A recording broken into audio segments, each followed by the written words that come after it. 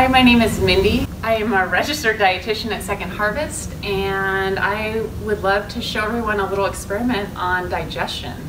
So I have here 100% whole wheat bread and a white bread or refined bread that I've placed in stomach acid. So let's take a look at what's going on. So we have here the 100% whole wheat bread, and I just take the lid off.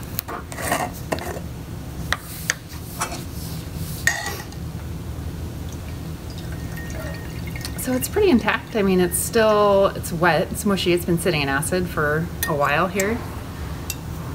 And let's take a look at the white. Oh, man.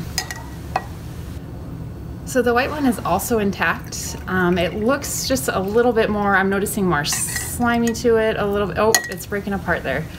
As you'll see, it's just kind of coming undone.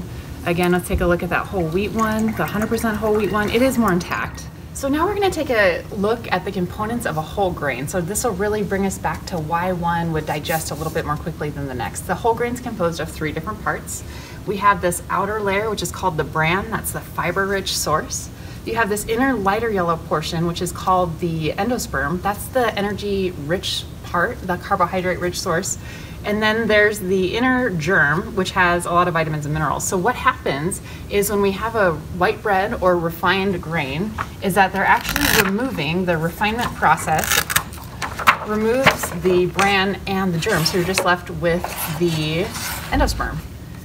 So when we have a whole grain, as you'll notice, this is the stomach right here, but that grain will stay in the stomach longer because of the fiber that we saw that was in the part of the whole grain picture. When it's refined, so with that white bread, as you notice, it digested more quickly, but it stays in your stomach not as long as the whole grain does. So the fiber that's in the whole grain will actually keep you fuller longer, but it also has some other great benefits too. So one of the best parts about fiber is not only will it help things stay in your stomach, it'll help food digest more slowly, but it also is very, very beneficial for your gut, more or less. So it will actually act like a little broom that sweeps through and cleans out all the bad stuff. So it's really, really beneficial for your health. You're probably asking, well, this is great information, Mindy, but how much whole grain should I get in a day? So the recommendation right now is that half of your grains should be whole grains. But how do you tell? Well, let's take a closer look. So the only way to tell for sure if a grain is a whole grain is to actually read the label. So you want to look for, in the very first ingredients, you're looking for the word whole. So as you'll notice in the 100% whole wheat, that the first ingredient says whole wheat flour.